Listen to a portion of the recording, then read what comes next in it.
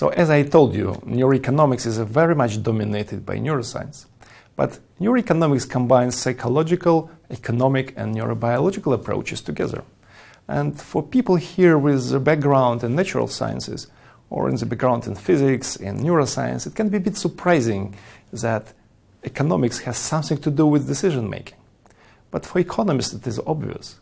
So, of course, economics is a science that investigates the production, distribution, and consumption of wealth. But traditionally, economics is split in two subfields, macroeconomics, and macroeconomics deals with nations, with world economy as a whole.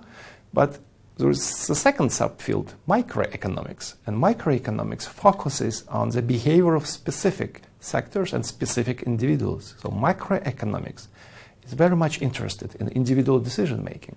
For example, in decision making of consumers or financial decisions.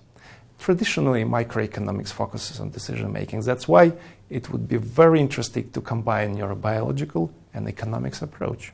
So recently, economics was very much affected by experimental paradigms. So for example, behavioral economics, experimental economics were created.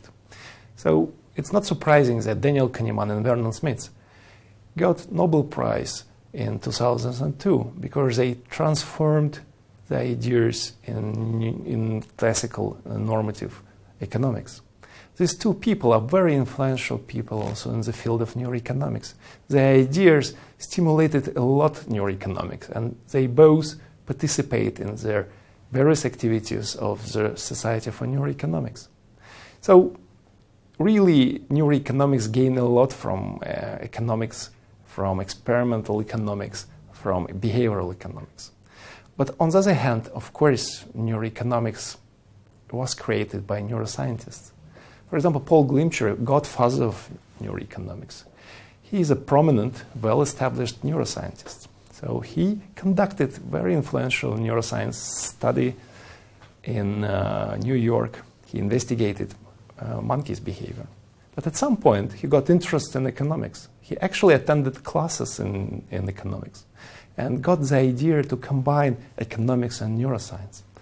And still, right now, I think he's the most influential neuroeconomist. But whenever you attend neuroeconomics meetings, you will see neuroeconomists, and basically you will see psychologists, economists, prominent neuroscientists discussing various aspects of decision making. So core neuroeconomics is a subfield of neuroscience, and it really tries to combine various approaches in order to build a theory of decision-making, theory of our behavior. But the extended version of neuroeconomics is much more ambitious. This is a multidisciplinary field that tries to understand decision-making by integration of evolutionary, neurobiological, and various social approaches. So extended version of neuroeconomics tries to build a unified theory of our decisions. So of course, neuroeconomics currently is a subfield of neuroscience. And neuroeconomics tries to understand how our brain produces our decisions.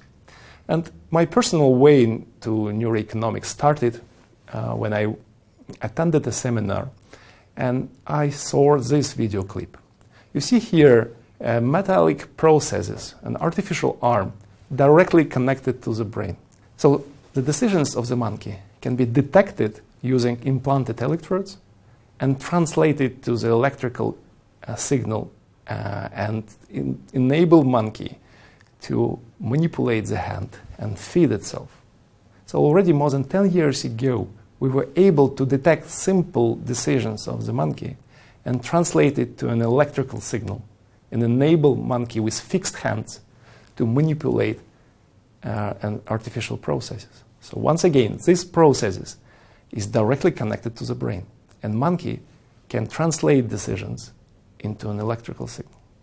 So already 10 years ago, we could say something about the decisions programmed in the brain. So currently, we face a revolution in these technologies. So for example, here you see an example of a patient who were nearly 15 years paralyzed and unable to speak. So currently, she is able to control a robotic arm and feed herself. You see on the top of her hand an interface that connects directly brain, motor cortex of the brain, to the artificial processes. So we somehow can detect her decisions and translate it to motion of the artificial hand. So currently, these very small micro interfaces can be implanted of the brain and help paralyzed people. So their decisions can be detected and translated to a signal supervising the artificial arm, for example. So here you see an example of a person who is paralyzed, but she is able to feed herself using an artificial processes directly connected to the brain. So we face a revolution in technology.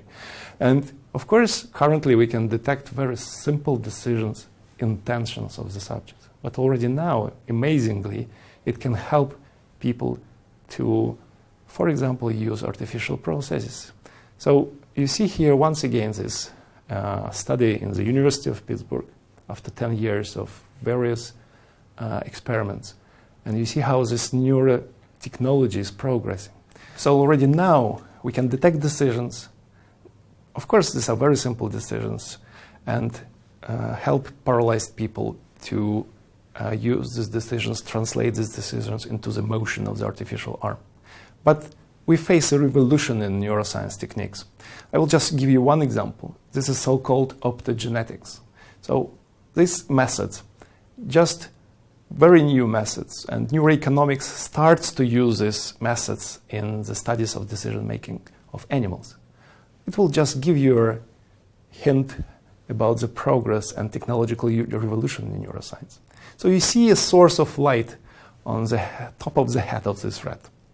So this is a very high-end technology. Imagine that we can construct a gene that programs certain artificial protein.